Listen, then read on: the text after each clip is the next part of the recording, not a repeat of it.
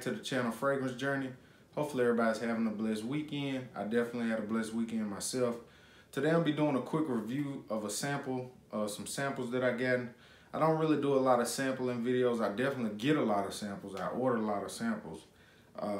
But this house kind of opened my eyes, and it's one of the houses now that I'm definitely want to get into more, but it's definitely expensive, so it's probably gonna be a house that I'm gonna have to save some money to make all these purchases.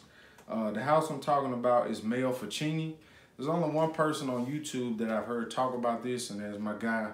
He Smells Like Rome. Shout out to you, brother. You always on top of it. Mr. Oz is another guy that's always talking about exclusive juices. I'm gonna leave a link to He Smells Like Rome's channel down in the description box. Meo Fusciuni is a house from Italy, exclusive. It's hard to find samples of it. They don't really do samples on their website. I think New York may have samples, I'm not sure, but it's definitely hard to find samples of this. So I was looking online. I picked up a full bottle of a fragrance from this line. I was looking online. New York didn't have a fragrance that I wanted. So just searching, and I found a place called fragrancevault.net. So I went ahead, hit them up, got to talking to the person, SA or sales rep or the owner or whatever. Her name is Jana. And man, she is really, really, really nice. She sent me like maybe 30 samples. 30 samples along with my purchase, which was so awesome. And two of the samples she sent me were Meo Fusciuni, and it was Narcotico, and it was the 2018 release Little song. Narcotico is one that I really, really enjoy. It's definitely blended immaculate. Blended so well. Top of the line ingredients. This is not a sophisticated fragrance. This one is incense, tonka bean, benzoin, oud, patchouli, vanilla, and musk. And it's a green, really beautiful, earthy patchouli. You get a little bit of oud, but you get a really beautiful incense.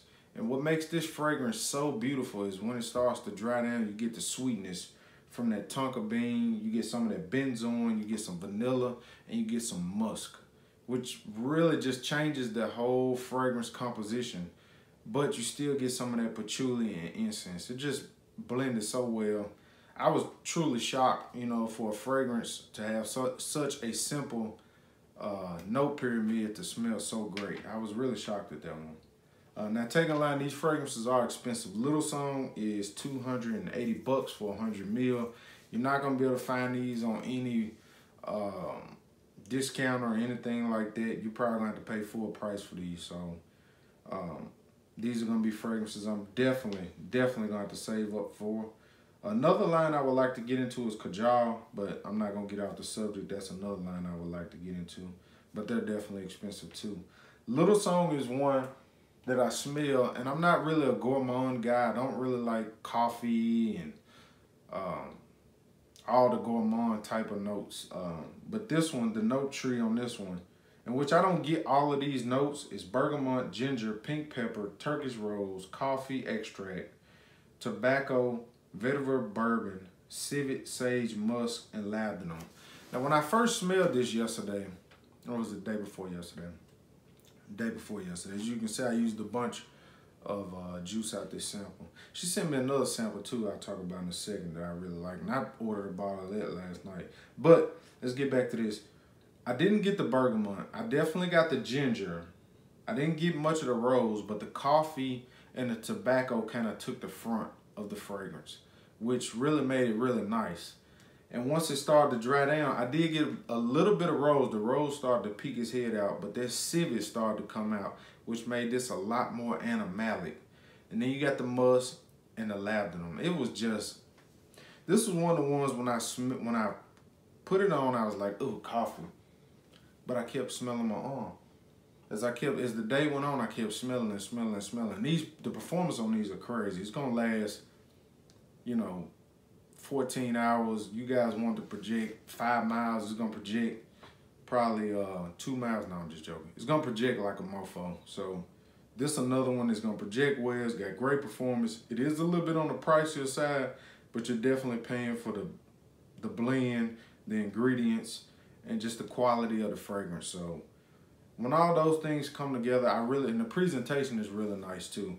I don't really mind spending a little bit more for a fragrance that I really like. And you're not gonna smell like anybody else. That may not be important to a lot of people that watch my channel, or a lot of people don't care about that. I pride myself on not smelling like everybody else. So that's just my thing. You may have your thing. So, I'm gonna leave a link to Jenna at fragrancevault.net. I'm gonna leave a link to her store or company down in the description box. Hopefully you guys go by there, check out, see what she's got, maybe purchase some stuff. If not, buy some samples from her, because she's got samples of fragrances that you probably won't be able to find anywhere else. So if you can, like, subscribe, leave a comment down below. And if you woke up today, you definitely winning. If you smelled anything from Meo Fusciuni, leave a comment down below. Tell me what you think about it. If you haven't, let's get a conversation started. And other than that, it's just a quick sampling video. I'm out. Peace.